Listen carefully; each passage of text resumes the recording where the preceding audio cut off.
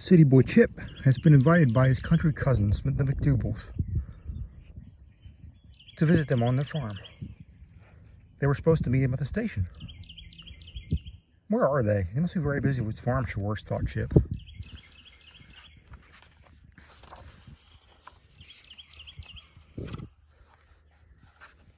Batty and Cookie McDougal lived on the old McFay farm, owned and operated by farmer Chundo McFay. It was a big farm with many barns and fields and pastures, where cows could graze and wander about.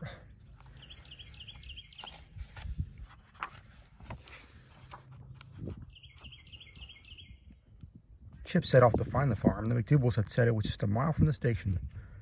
Which way? This way? No, maybe this way. He wasn't sure. There's a cow, he thought.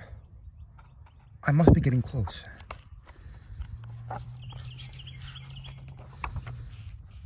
Hello, is this the McFay farm? Asked Chip. This is the McFay farm, all right. Yep, it is. E-I-E-I-O. And I am Farmer Chundo McFay. Jiggity jig, help me down. What's your name?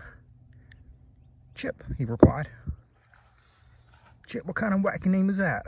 Bless my ketchup bottle. You must be the city boy the McDougalls were telling me about. Hot diggity. Giddy. Giggity. Chip liked Farmer Chundo. He was tall and friendly and a little hard to understand.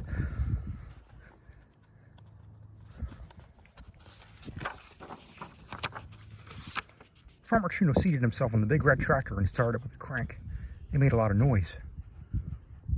So the McDougalls tell me you want to be a farmer. Do you like vegetables? Do you like broccoli, green beans, pepper, squash, and that sort of thing?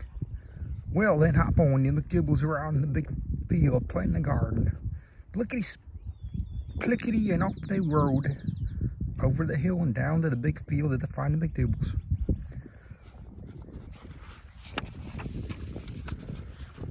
Hi, Chip, said Daddy. Hi, Chip, said Cookie. Sorry we couldn't meet you at the station. We had to pick up seed and supplies. We're going to make a vegetable garden. It'll be fun. We sure could use some help.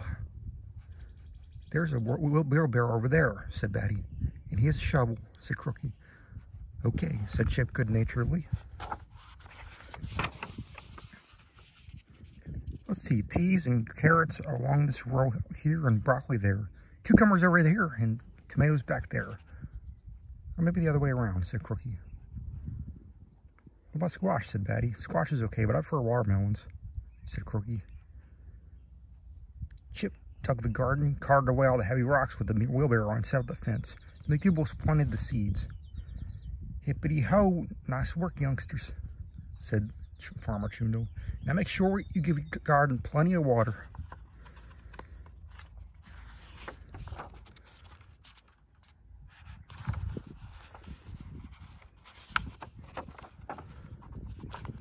Chundo just told the youngsters that planting was just the beginning. To grow healthy vegetables, keep in mind the 4 W's. Watering, weeding, and wading. That's only 3, said Chip. Whatever, said Farmer Chundo. Oh, said Chip. Watering, weeding, wading, and whatever. Farmer Chundo showed them what they could expect to see in their little garden if they cared for it properly. These little seeds would grow into big watermelons, giant cauliflower, jumbo tomatoes, long green beans, and huge peas. Chip wondered when he could begin weeding. I hear cows are calling, said Farmer Chundo. How'd you like to milk a cow, Chip? I like milk, said Chip.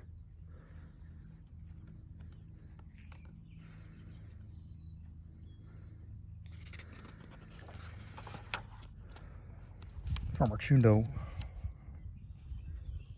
drove everyone over the cow barn on his tractor. When they got there, the McDougalls sat right down to enjoy a carton of fresh milk from their prize cow. Milk, said Batty. Milk, said Crookie. Which cow should I milk? Asked Chip. There's more milking than milking cows. Said Farmer Chundo. Chip and Farmer Chundo went into the barn to clean the stalls. Chip was a little afraid. The cows are really big. After a big lunch at the farmhouse, Farmer Chundo led the trio back out to the big field. "The hay needs mowing," said Farmer Chundo. Batty and Crookie showed Chip how to use the mower. "You just push," said Batty. "And just keep pushing," said Crookie.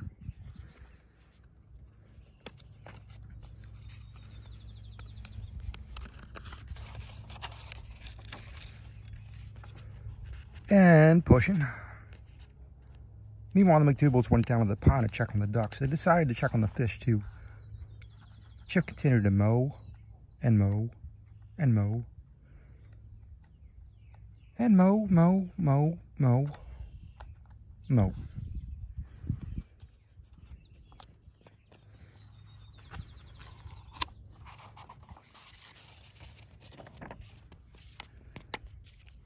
Later that afternoon, Farmer Chundo was pitching hay when he heard a strange sound. "Bumblebees sawing? What's that noise?"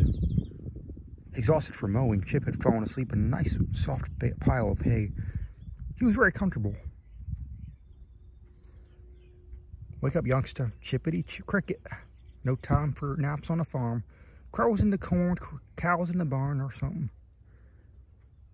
There are still some more chores to do. Here, Chip, put on my hat."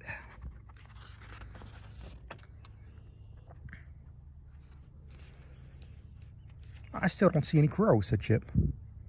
"He's doing a good job," said Batty. "Chip looks really scary," said Crookie.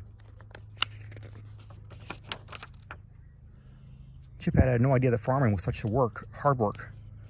He was very tired. Now it was time for him to pack a suitcase and go back to the city. "Packety pack, off so soon, my boy," said Farmer Chundo. "Goodbye, Farmer Chundo. Goodbye, Batty and Crookie. I've learned a lot from farming. Thank you." "Goodbye, Chip. Come back soon," said Batty. "Yes, come back soon," said Crookie. 2 days later, the McDougalls received, along with some bills, a letter from Chip. It read, "Dear Batty and Crookie and Farmer Chundo, thank you for letting me visit you on your farm. There's a lot more to farming than I realized. My Uncle Dizzy has given me a job at his nightclub. Please come visit me in the city if you're not too busy with farm chores. Yours truly, Chip. P.S. How's the garden? Any weeds? Don't forget to water," or whatever.